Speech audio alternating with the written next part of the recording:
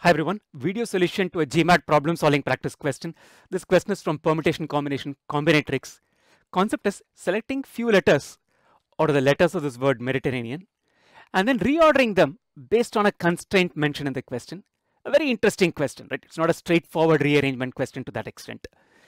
How many four-letter words can be formed? The words need not be meaningful, obviously.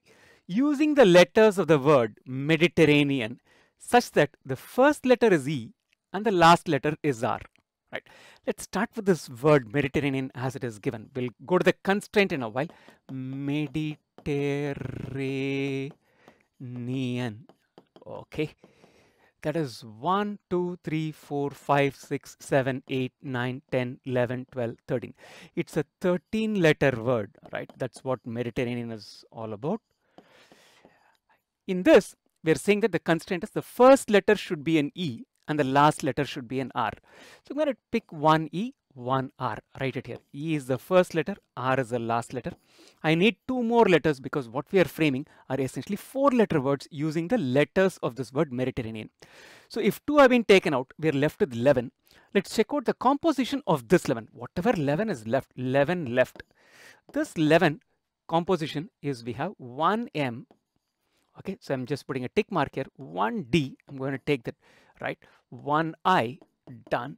1T, done. Okay, how many E's are left? I have two E's, right? These are all a count of 1.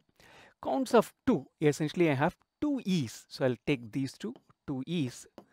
I have how many R's? Only 1 R left because there are a total of 2 R's. 1 R has already been taken. So count of 1, MDIT, we have R also appearing once. E appears twice. And then we have taken this R. A appears twice. I'll take this. So that is 2 A's. And N appears twice. Right. Check out whether the addition makes sense. MDIT are 5 letters. 3 of these letters appearing twice, which is 6. 6 plus 5 is equal to 11. This is what we have. Now, from these 11 letters, we need to select 2 letters and place them in this place. How many ways can it happen?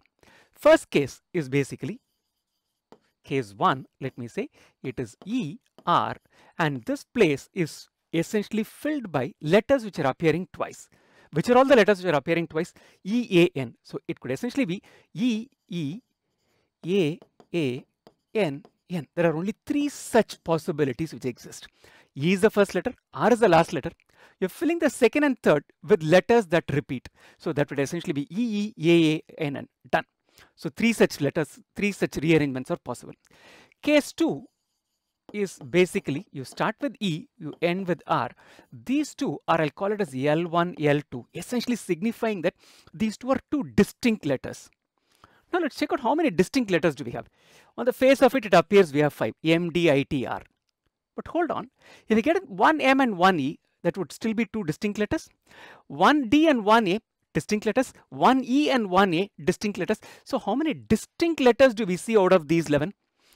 Barring these 3 which repeat once, if we remove the repeat counter or if we count them as appearing 1 each, because we're going to take them as 2 distinct letters, M, D, I, T, R, E, A, N are 8 distinct letters that we find.